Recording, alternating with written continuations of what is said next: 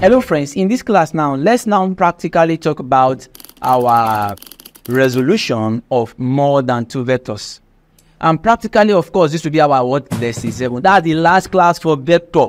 Bro, the series has just been 7 classes, so at least we've learned a lot. I believe you now understand everything about vector. Ensure you are reading a note as well. Take all the past questions. The more past questions you drink, the more strength you gather. Your strength related to the amount of past questions you can drink. All the past questions on scalar and vector are in my note, or pen.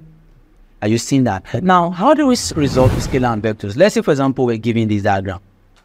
First, you can see that we have x. First, we have your x and we have your y plane. Now, let me do something of this nature at this bottom part. This is the y. This is the x. Now, this will become my x, that will be x, and this will be what? Y. Of course, this one's a negative y from the normal quadrant. Now, practically, how do we resolve it? We will resolve it from the idea of horizontal component and vertical component. All the angles are inclined towards to the horizontal. So we check the horizontal, we check the horizontal component, and we check the vertical component. We already know that horizontal component is Vs cos theta, while vertical component is Vy sin theta. Now, but here, before we do that, we're also going to do something. Remember that this is quadrant. Please take note for this is a quadrant system. Now, and don't forget this in trigonometry. All students take cook. What does it mean? It means that in the first quadrant, all that sine, cosine, and tan are positive. In the second quadrant, sine is positive, so others are negative. In the third quadrant, tan is positive, others are negative. In the fourth quadrant, only cosine is what? Positive. So all students take up, we're going to be using them here. So how do we resolve this? First and foremost, we'll first of all do the horizontal component, and we do the what? The vertical component. Now, give me the horizontal component. How do we resolve this? Practically, we're going to have this. Follow me. For the horizontal, remember it is cos. This is F1 cos theta 1. F1 cos theta 1. Are you seeing that? And in that quadrant, all students, so all of them are positive. Now, let's go to the second quadrant. This is F2 theta 2. F2 theta 2. Now, but look at the second quadrant. What is positive? The only sign is positive. Cos is what? Negative. So we add the negative. Are you seeing that? F2 cos theta 2. Now, if you come here, this is F3 theta 3. Remember that the angle must be inclined to the what? To the horizontal. We are checking the angle to the what? Horizontal. Now, in this quadrant, what is positive? Only tan is positive. Cos is negative, right? So that's why we have minus here.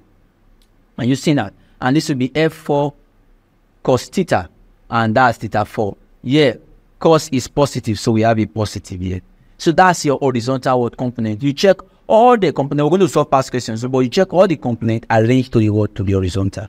Are you following me? Now, let's now do the vertical. The same thing. Now, vertical component you see become your what? Your y. Now, this will be F1 to sine theta 1. Of course, all students, so that is positive. Now, this is F2 sine theta 2. Now, remember that in the second quadrant, sine is positive. All students, so sine is what? Positive. So we have F2 sine theta 2. Now, in the third quadrant, it will be F3 theta 3. But remember that only what is positive is tan here. So sine will be what? Negative. So that's our point minus F3 sine 3. Plus, let's come to the fourth quadrant. That will be F4 theta 4. But in the fourth quadrant, only cos is what? Positive. So there, that's how we put sine to be what? Negative. Are you seeing that? That's how to resolve. After resolving it, what we get as our x and what we get as our y, we're going to bring it towards to this table. It's now going to give me, I've resolved f of y and f of x. Now I'll find the what? The resultant. So resultant practically will become something of this. And this will be what? Theta. Of course, you can solve this when we have resultant like this, right? This would practically use us if we want to balance that, right? This will be fy, this will be fx. Now, we said if you have two perpendicular angle inclined, what do we use? Rectangular theory. Therefore, now become r squared is equal to fy squared plus fx or what squared. This will be the resultant. It just has to be the word magnitude. What now means direction? That's theta. We said for any time you have two angles inclined to the perpendicular, we said our angle will be what? Tan theta. Tan theta will become this is the angle, what's the opposite? So y all over what's the adjacent over what? X. So please take note of this because we're going to be using this to solve. This will give me magnitude, while this will give what? Direction. So let's take a past question to buttress this. Quickly, let's move. We're giving find resultant of this. The first thing to do is that I need to bring out all the angles before we solve. Now, the first angle we see here is F1, which is 19. So let's call this the first F1, let's call this theta. So permit me to draw like a table first before we can solve anything, because we need to know their angles. So what's F1? F1 is 19. And what angles? It is inclined to the horizontal, so the angle is what? Is 0 degree. Please take note. F1, look at F1. This F1 is at what? 0 degree. Now that's 19 Newton. What's now F2? F2 is 15 Newton. And what's the angle inclined to the horizontal? That's 64 degree. Please, are you following me? Hold on a bit.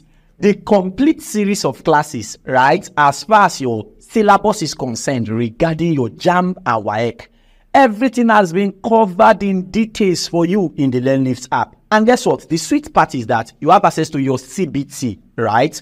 You have access to your video lessons, you have access to your notes, you have access to your past questions. Everything from the beginning to the end is directly in the LearnLift app for you. So all you have to do is just mark down to Play Store or App Store and download the LearnLift app, where you follow all your classes from the beginning to the end. A quick one before we move. Let's get back to class. Enjoy. The next now is what's F3? F3 is 16 Newton. What's the angle to the horizontal? It is 45 what? Degree. Are you seeing that? What do we now have? We now have what? This is F1, this is F3. Now what's F4? F4 is your 11 Newton. Is that correct? 11 Newton, what's the angle to the horizontal? Is what? 30 degree.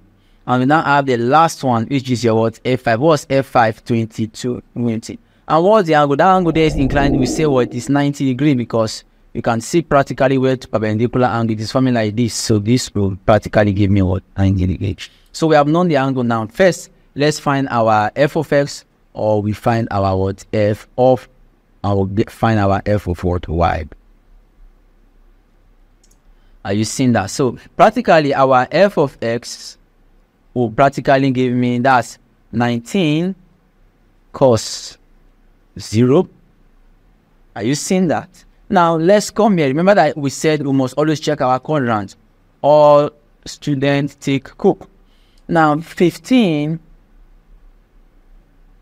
64, they are in the first quadrant, so everything there is positive, so it will be plus 15 cos 64 degree. Now plus, let's see, this F3, what's F3? That's 16, is in the second quadrant, and the second quadrant always sign is positive, cosine is negative, so minus 16 cos 45. Are you seeing that? Plus, now let's now go to this quadrant. Tan 2 is positive, so cosine will be what? Negative, so that is plus 11 cos 30. Don't forget that that 11 we have negative. Are you seeing that? What's the last one? Plus, so in the fourth quadrant cosine is positive, that's 22 cos 90. So practically do that. Let's see what we're going to get. So if you press the calculator very well, this will give me what? 4.7 watt newton. So let's get for f of y. F of y will give me, that will be 19 sine 0. Now all student, now this is us, this 15 is in the first quadrant, so everything is positive, that's plus 15 sine 64. Now let's go to this 16. 16 is in the second quadrant and sine is positive, so that will be plus 16 sine 45. Now let's go to the third quadrant. Sine is negative, that will be plus bracket open minus 11 sine 30. Are you seeing that? Bracket close. Let's go to this. Sign is negative. That will be plus. Minus.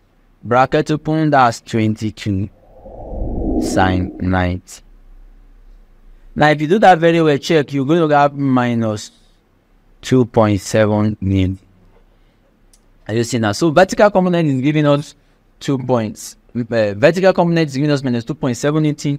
Horizontal is giving us 4.7 newton. Now let's now find the resultant. So to find the resultant now practically, now how the diagram, remember that first of all, this is, if I'm to resolve this, is going to be practically my horizontal was giving me 4.7 newton. This is the f of x.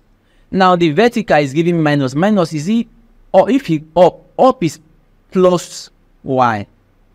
Y down is negative y, so this will give me down because it is what? Minus 2.7 newton. Are you seeing that? So this is my y. So I'll put it as negative y. From here now, practically we can ignite the word resultant from the starting body. This will be the word resultant. And we said that if this becomes the resultant, practically we are going to have that arrow is going to be 2.7 newton, even if you say minus 2.7 newton all squared plus 4.7 newton all squared. That will practically give us what? Arrow will give me 5.42 newton. This is the resultant, which is the what? Magnitude. How do we get the direction? Now practically, to get direction, practically we said this is what? Theta. Is that correct? So we said that if you do that very well, or you just fully formula I gave you, that tan theta is equal to y over what? X. Is that correct? Or you use this theta here, this becomes the opposite, and this becomes a what? Hypotenuse. So that practically become opposite here, become 2.7 all over 4.7. So tan theta will give me 0.574. So what will now be theta now? Theta is equal to what? To tan inverse of 0.574. That will practically give me 29.871 degree. Are you seeing that? So that becomes, this is the magnitude and this is the what? The direction. Is that cool? So very simple now to resolve in vertical and horizontal component. Do you understand? You can pause it, watch it over there. A lot of examples in your notes. Now let's take at least one more passage on Jamb 2007 question 34 now. The question practically says that the figure shows 4 forces 3 newton, 10 newton, 3 newton, 6 newton acting on a point P. The resultant of the 4 forces are option A, we're given B, we're given C, we're given D, and so on. How do we resolve these forces? First of all, as usual, I will say let's bring out the forces and their angle. Now let's say F and let's call this theta. So let's roll. Now, what is F1? F1 is 3 newton, and what's the angle? 0. What's F2? That's 10 newton, and what is it? That's 30. Remember that we're inclined to the horizontal. The next is 3 root 3, and what's the angle there? 90. Hope you know it is 90, right?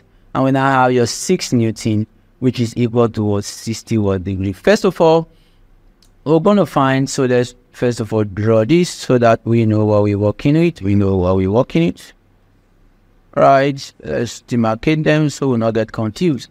Now first of all, let's get our f of x. F of x, first of all, let's also draw our all student think cook. Now f of x will now give me that's 3 cos 0 plus 10 cos 30. Now, what again? What are we giving? We are giving 3 root 3. 3 root 3, if you watch, is in the second quadrant, and sine is only sign that is positive. Cosine is negative, that will be plus, bracket minus 3 root 3 cos 90. Now, look at the fourth quadrant, only tan is positive, so cosine will be negative, that's plus, bracket minus 6 cos 60. Now, if you do that, then we press the calculator, I think you're going to get 8.6 newton, 8.66 Newton. And 8.6 Newton is the same thing as saying 5 root 3 Newton. Confirm that. So let's do for f of y. F of y will practically give me, that will give me 3 sine 0. Now plus 10 sine 30. Now sine is positive in the second quadrant, so that will be plus 3 root 3 sine 90. Are you seeing that? Plus, what's the last force? Now that's tan. That will bracket open negative 6 sine 60.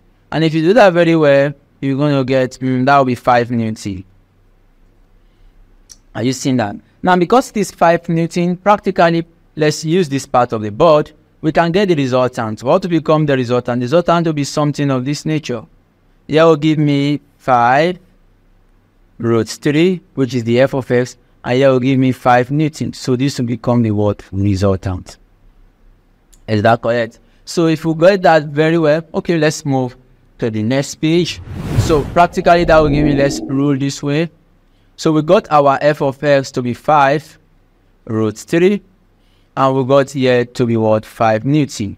So this is the f of y. So practically this will be our resultant. Use Pythagoras theory. That will be r squared is equal to 5 squared plus 5 root 3 all squared. So practically r squared will give us 25 plus this square will be 25 times 3, which will give me 25 plus 75. That will give me what? 100. So what will now be r? Now r will be equal to square root of 100, which will be equal to what? To 10 Newton. So that becomes the what? Resultant 10 Newton. Only you can calculate the direction. Did they ask us for direction? Direction will give me tan y all over x.